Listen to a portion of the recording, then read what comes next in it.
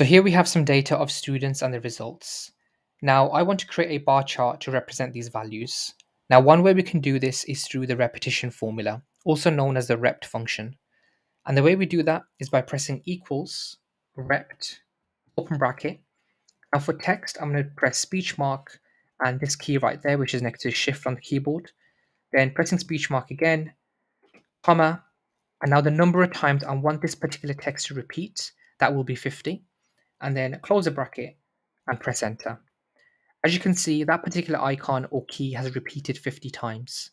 But I want to convert this into a bar chart. The way we do that is by selecting it, changing the font to playbill, and then pressing enter.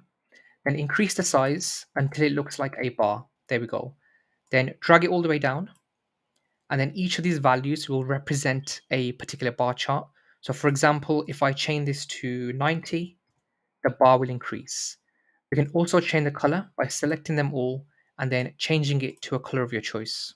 Now let's suppose we've got a rating system within Excel and we want to create a score for each one using the same formula.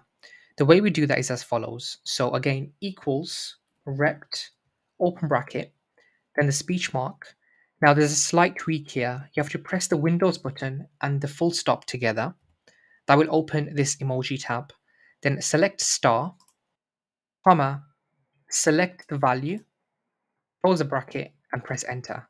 As you can see, a star will appear representing the value.